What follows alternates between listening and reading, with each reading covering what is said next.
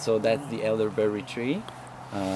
It's not blooming already, but it will be in June, like first week of June. And all the tree is toxic, but the flower and the fruit. Berry.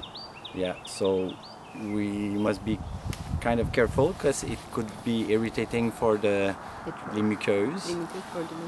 Yeah, and so we don't eat the green parts, the root and the bark. Could be for medicinal use, but we're not there yet.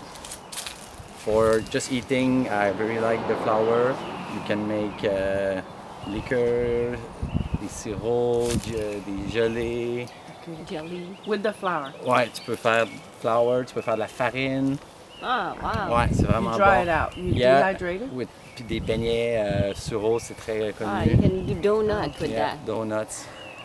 And you dehydrate it to do the flour? Yeah, and you kind of The try flour, to you separate dehydrate. each one of them from the rachid, like the little green branch left. It's like an example, but you like pull them all apart and try to leave this part out. Okay.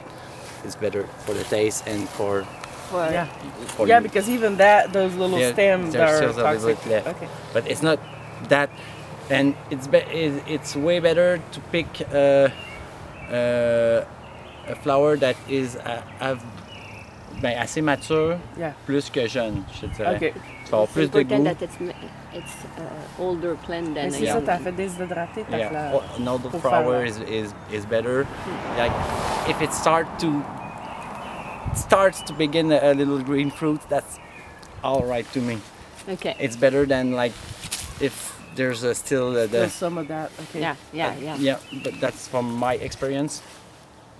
And you can, the inside is corky. You can do like tu peux faire une sarbacane avec cette plante là. You can do a sarbacane. It's corky, it's easy to Sarbacane Put it is out. yeah.